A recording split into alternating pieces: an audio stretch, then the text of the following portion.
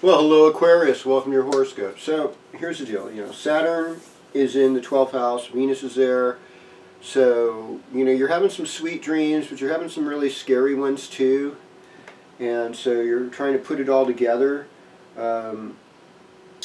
Social life is good, it's happy, that makes a happy Aquarius, a happy social life, Jupiter in the 11th, it's going to keep things good, it's going to make things better.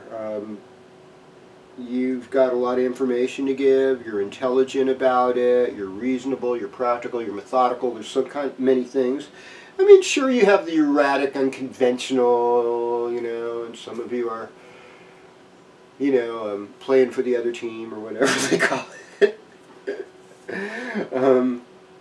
But it's okay, because as long as you're in this creation and within my field, I want to just spread to you an emanation of love.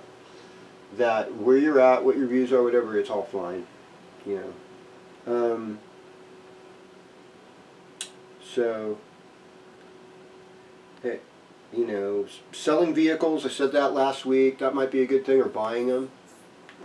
Hard to say. Moving might be good. May not be. Sometimes Mars in the 4th house does that to people. I mean, moving's stressful. Some people move every 2 years. Mars will go through your 4th house every 2 years. Wow. I didn't know that. No, now I know.